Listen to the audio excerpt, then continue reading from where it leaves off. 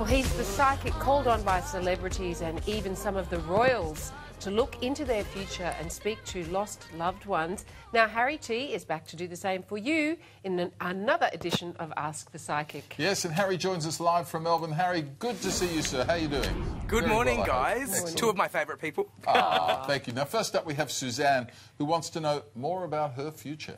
Okay. Hi, these questions for Harry T.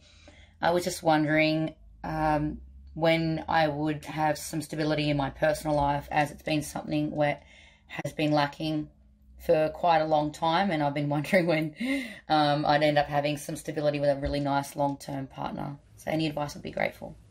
All right, what do we see for Suzanne there? You know, she's just got this beautiful aura about her. As soon as I connected with her energy, I just felt that she was someone that actually helps a lot of people in her personal life. And the message there was the reason that she hasn't found the stability for herself is because she's overexerting herself with other people. I feel like there are people around her that might have relationship issues that she helps them with. And I think for some reason she's attracting that same energy. I know that she was in a relationship, I can see it in my head, and there was something that just didn't click. It was almost like a commitment phobe is what I just heard.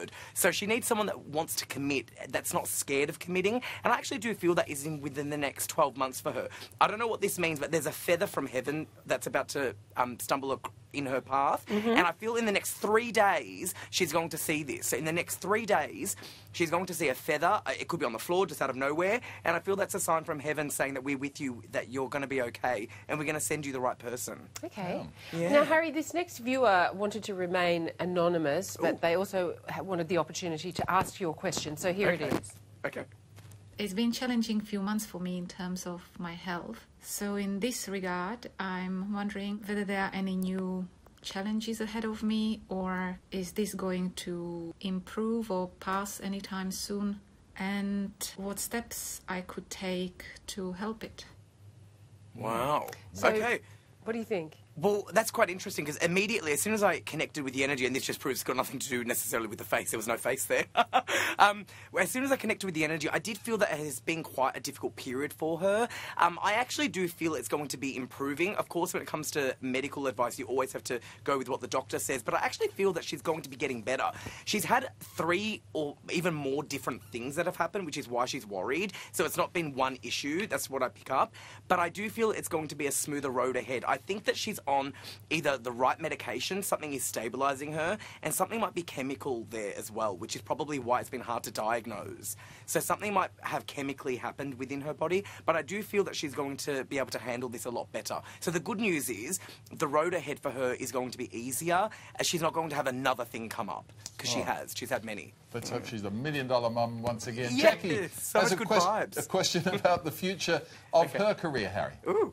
Hi Harry, I'm about to turn 53 and after working for the past 25 years in school administration, I have just resigned.